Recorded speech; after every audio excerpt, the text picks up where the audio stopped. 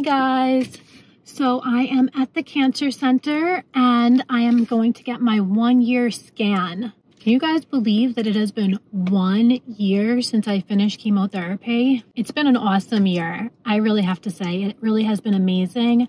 I've been so busy that I rarely have a chance to make videos, so I am here a few minutes early for my appointment, so I figured this would be a great time for me to update you guys on how I've been doing. So as most of you know, I decided to publish my debut novel, Wild Souls, and it has been getting awesome reviews, so if you haven't checked it out yet, definitely pick it up on Amazon, Wild Souls by Faith Prince. You'll love it. I've also just been so busy because if I've been working full time, I still have to keep a day job to pay the bills. At this point, writing is just a hobby and I'm just happy to get a few sales, but definitely not making enough money to quit my day job, probably ever, but I'll keep trying. And so I'm working full time. I'm taking care of my baby boy, Zach, who is growing up so fast and he is so much fun. He's 2.5 now, and this is just such a fun age. He's talking, he's understanding more. It is just so much fun to see his excitement. Like, for example, on Halloween, and I'll have to post a video from Halloween, we had so much fun because this was the first year that he really understood the concept, and he was running up to doors, ringing doorbells and shouting, "Trick or treat!" And then after he got candy, he was running back to me, "Mama, I got more trick or treats! I got more trick or treats!" So it's just been so amazing to watch him grow and his little personality develop and just see the joy and the awe that he has in ordinary things, which makes those things become extraordinary. So between working full time, taking care of Zach, promoting my book, and I'm working on writing another book. It's called Where Magic Begins, and I'm really stoked about it. I'll talk about that more in a future video when I get a little further along in it, but I am hoping to release it in the spring, depending how much time I find to work on it. That is my goal. So I'm excited about that too, but it leaves very little time for videos. So I'm excited that I have a few moments right now to catch up with you guys because you guys have been such an awesome support to me throughout everything that I've gone through over the past couple of years. So I wanted you to be here with me for this. So let's talk about the medical stuff. So if you guys have been following me, you know that about 6 months ago, I noticed some new lumps in my neck. And the doctor told me not to worry about it, and that they were small and that they would most likely go away on their own. But now it's 6 months later and I guess they're a little smaller. They're about the same. It still doesn't sit right with me that he said they're enlarged lymph nodes, that they're lasting so long. Are they just going to be there forever? So it concerns me. So overall, I'm feeling great. Like I said, everything is wonderful. I am in a good place in my life. I really can't complain about anything. I'm really happy. And I don't feel my neck every day. I don't obsess over it. But knowing that I have my scan coming up, I was like, oh, let me check it out and see if those lumps are still there. And they are. So I don't think that's normal. But maybe after everything I went through, my glands are a bit overactive. I don't know, but the doctor seemed to think that at this size, they weren't anything to be concerned about. But it seems weird to me that they're still there. Today, I'm gonna get a scan of my neck and then a full body scan. It's actually Friday evening. I came here straight from work. That's why I have a little bit of free time, just the way the time I got out of work and the time of my appointment turned out. So usually after the scan, I either have an appointment with my doctor that day or for, within the next few days in order for him to go over the results with me. But my doctor has left the practice. I really have the worst luck with doctors, I have to say. So he left the practice and now they are going to assign me another doctor. However, I have not assigned a doctor at the moment. So they have scheduled my scan, but they haven't scheduled me a follow-up appointment. So I don't know when I'm going to get the results of this scan.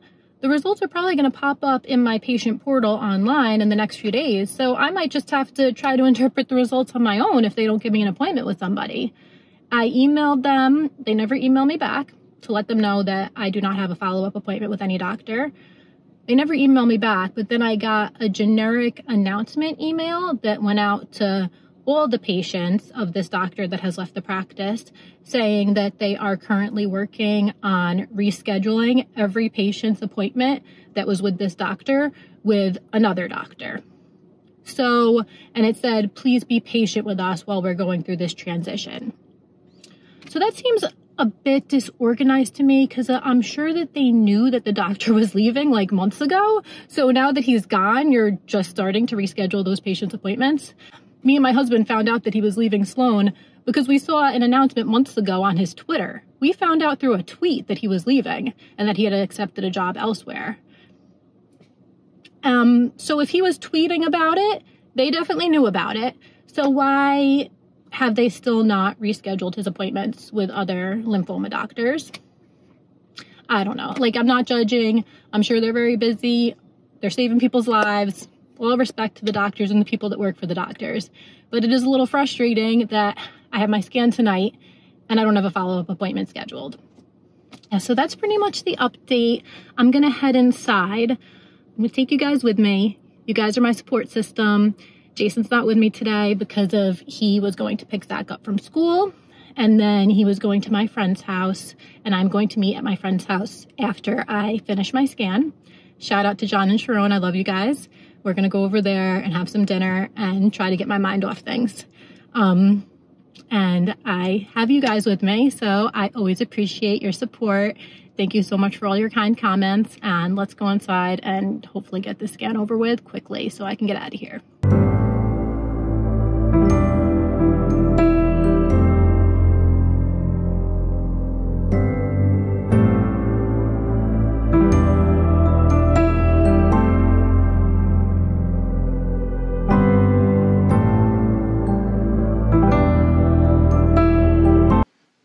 So you can see here we have the CT of the neck that was done on November 4th.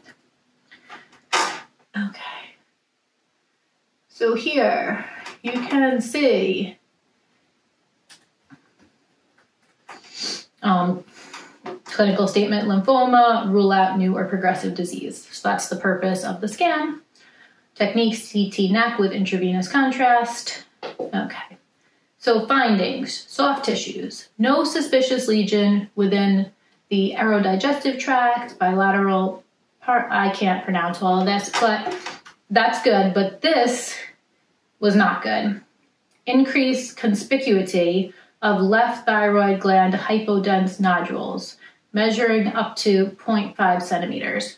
So this has nothing to do with my lymphoma. This is just some thyroid nodules. Not sure what that means, but it's not lymphoma. So that's a good thing, but there is something going on in my thyroid, which is probably nothing. I'm not going to panic over it.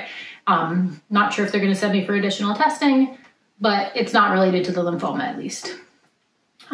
There's no new suspicious cervical lymph nodes, no abnormally enhancing lesions within the intracranial structures, no suspicious focal osseous lesions. I believe that's bone lesions.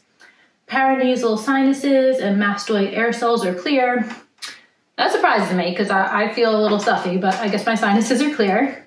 For additional findings in the chest, please refer to same-day chest, abdomen, pelvis CT, which we're going to read next. So basically the impression is no suspicious cervical lymph nodes, which cervical lymph nodes refers to your neck, lymph nodes in your neck. And left thyroid gland hypodense nodules, non-specific. Consider further evaluation with dedicated thyroid ultrasound as clinically indicated. So it looks like they might send me to an ultrasound for that, but that would be unrelated to lymphoma. Okay, next, let's look at the body scan. Let's pull it up right here. Okay, so again, clinical statement: lymphoma, rule out new or progressive disease. That's just stating the purpose of the scan. Shows that how much radiation I got. Okay, so here are the findings.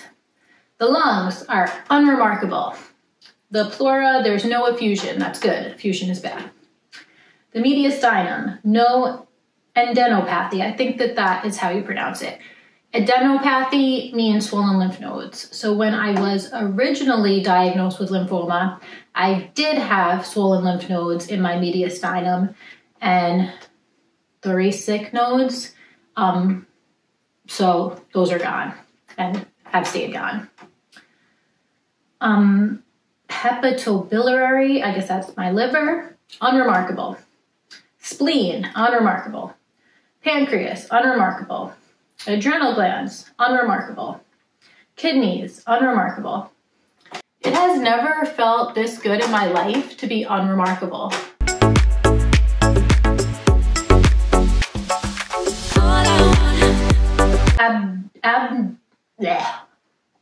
Abdominal pelvic node, no adenopathy. That means in my pelvis, there's no swollen lymph nodes. Pelvic organs. So I looked this up, the right adnexal corpus luteum, and that just means that I have a cyst on one of my ovaries, which is perfectly normal for women of childbearing age. My bowel is unremarkable. My bones has no suspicious lesion in my bones. And again, they noted the left thyroid nodule. So I guess that's something that will need to be investigated. But the overall impression is no adenopathy, which means no swollen lymph nodes in my body, and my organs are unremarkable.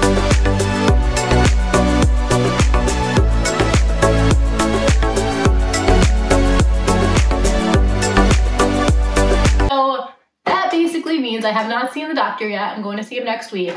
But what I am deciphering is that I am still in remission from lymphoma, and there's something small on my thyroid that's probably nothing, but I'll keep you guys posted. So I am so happy. Thank you guys so much for all your support. I'm so happy that I am still in remission.